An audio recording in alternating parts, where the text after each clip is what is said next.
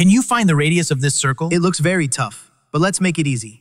This is an amazing question, because in this single question, we will be using 4 different theorems like chord power theorem, perpendicular bisector of a chord, Thales Theorem, and Pythagoras Theorem.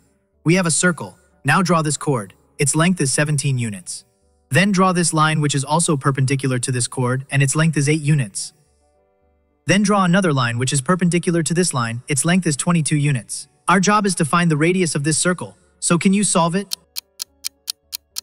Okay, let's begin. In order to solve this problem, let us draw a line which will be parallel to this line, like this. Now this is 17 and this is 22 units. So what will be the length of this piece? Yes, you are right. It will be 22 minus 17 or 5 units, right? Now let us draw this line and complete this chord, and let us label the length of this piece as h. Now, there is a theorem called the perpendicular bisector of a chord theorem, which states that a line drawn from the center of a circle to a chord which is perpendicular to the chord will always bisect it, or cut the chord into 2 equal parts. So let us draw this perpendicular bisector line from the center of this circle using the above theorem. So both of them will become 17 collide by 2 now. Since these 2 lines are parallel, and this is a right angle, therefore this length will be equal to this, and thus it will be 17 collide by 2. Similarly, this will also be 17 collide by 2. Right now, again using the perpendicular bisector of a chord theorem on this chord, both these pieces will be of equal length.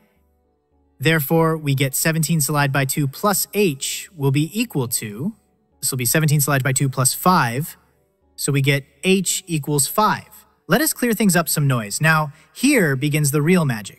We can now use a theorem called the Chord Power Theorem. Imagine 2 lines crossing inside a circle making 4 pieces like this. Let us label the sides as A, B, C, and D. The theorem says that if you multiply the lengths of the 2 parts of one chord or AB, then it will always be equal to the same multiplication for the other chord or CD. Now let us draw a line like this. What will be the length of this piece of the chord? Label it as M. Look at these 4 parts of the chord. We can simply use the Chord Power Theorem here to get this times this. Or 22 times 5 equals this times this. Or 8 times M, therefore we get M equals 110 over 8, or 13.75 units. So what will be the length of this chord? It will be 13.75 plus 8, or 21.75 units. Again, let us clear the things and remove the unnecessary lines. Great, now let us connect these 2 points with each other.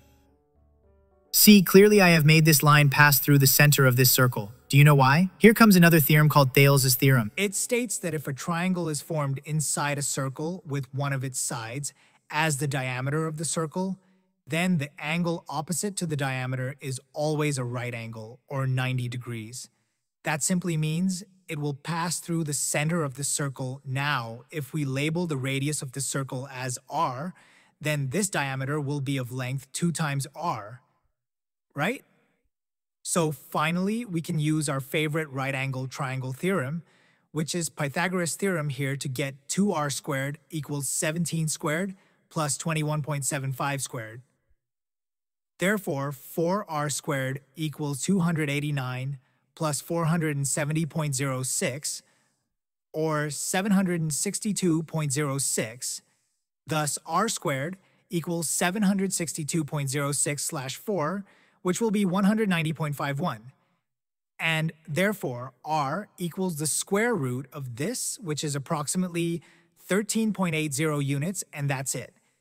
This is our final answer. Do comments if you have learned something new in this video, and please don't forget to like and subscribe our channel Mathspire. Thanks. Keep on learning.